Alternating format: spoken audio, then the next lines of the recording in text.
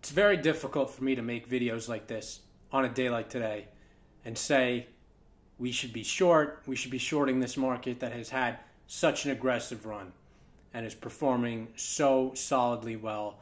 One of the best first halves ever that so far in the second half has continued. So I'm not going to do that. And I'm going to tell you that I actually have very little short exposure right now. I do have some. I'm not completely not exposed to the downside, but I'm along areas of the market that I think are actually comfortably priced.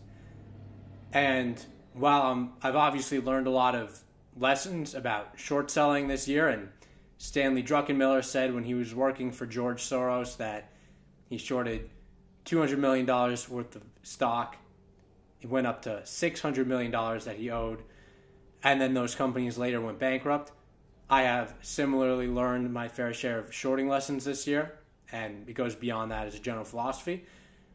But I'm definitely not going in to this market. As a matter of fact, I think the areas that are actually attractively priced are very few and far between. And I think the vast majority of the market is very expensive and earnings are declining. And I expect earnings to continue to decline. So I think they are expensive based on trailing earnings. But I think forward earnings are, as this quarter estimates continue to expect, they're going to decline. And I'm not so optimistic about the rest of the year in terms of earnings growth or anything like that. So you look at a lot of these large companies. Apple is at a roughly $3 trillion market cap. It had this market cap for about 1 or 2 days at the all-time high, or previous all-time high in January 2022.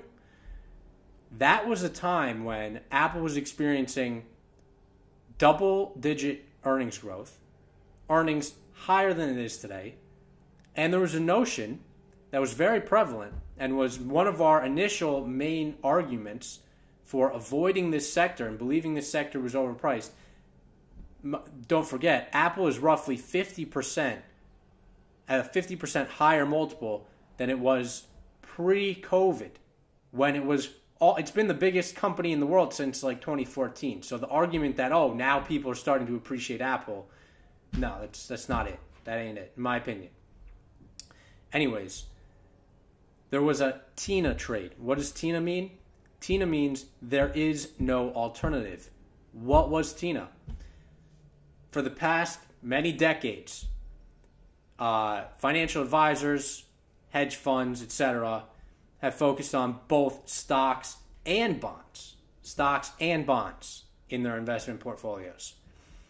But since COVID, since rates went low, we all know about low mortgage rates, all that, bonds were simply not attractive investments, particularly when people felt the Fed was printing a lot of money and inflation might come. It did end up coming later. So as a safe haven investment, Microsoft, Apple, etc., were receiving the benefit of TINA. Not only were interest rates low, impacting valuations for stocks, and lower than they are today, despite prices and multiples being, in some cases, higher than they were then. Not only were lower rates helping the multiples then, and not necessarily now, but rates were so low that there was no alternative.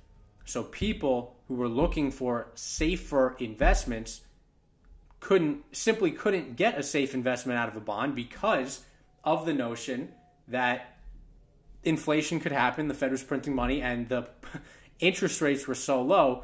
You have opportunity risk, you have currency risk, you have various risks associated with that investment alone. And then you price in or add interest rate risk and low interest rates, you've got a serious dilemma on your hands.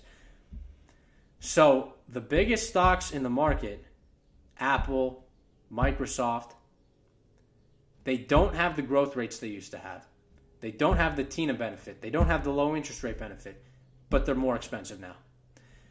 for that reason, and that is very similar to very other areas of the market. One of the highest ever multiples. We're now roughly in line or higher than that. I find it not a compelling situation, not an investment I could buy and just feel comfortable holding.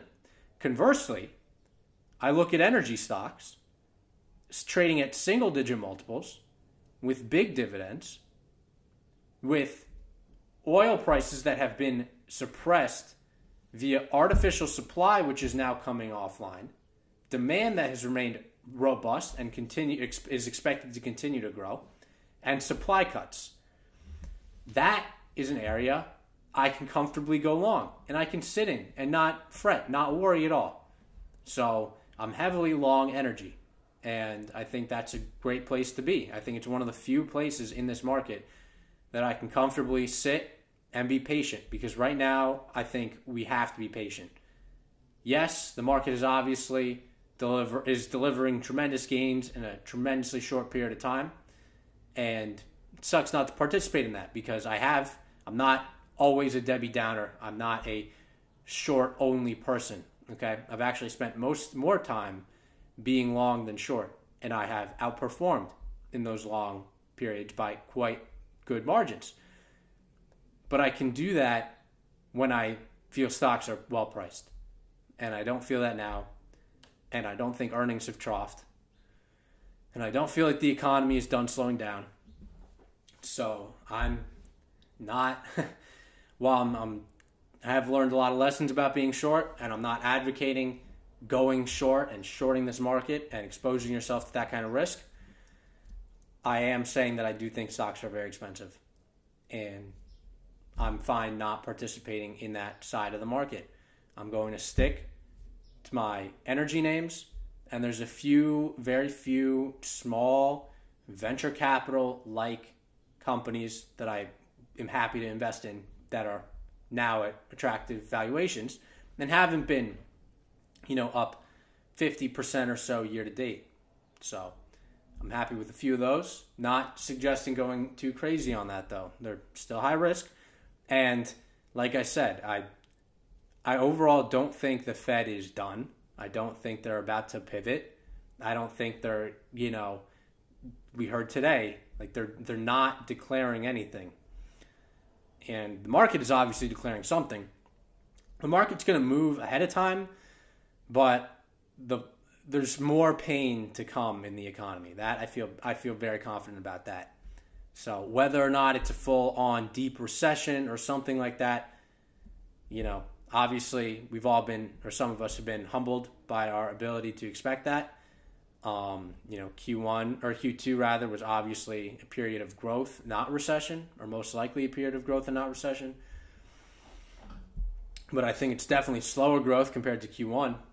And I think Q3 is going to be even slower growth. And I think Q4 is going to be even slower growth than that. Q1 next year is going to be hard to say, but I don't expect the Fed to be cutting. I don't expect fiscal stimulus to be coming in any sort of major way. I expect unemployment to continue to tick up slightly. I expect student loans to suppress a lot of spending. I expect credit to continue to become less available. So I think a lot of economic forces that are going to weigh on earnings are there and are worth paying attention to. And the time to buy stocks at extremely high prices is not now, in my opinion. So that's my read on the market. That is how a short seller like me for this year so far, after a tremendous year last year, is viewing this market. That's where I'm positioned. And that's how I'm adapting at this point in time. So that's today's video. And until next time, peace out.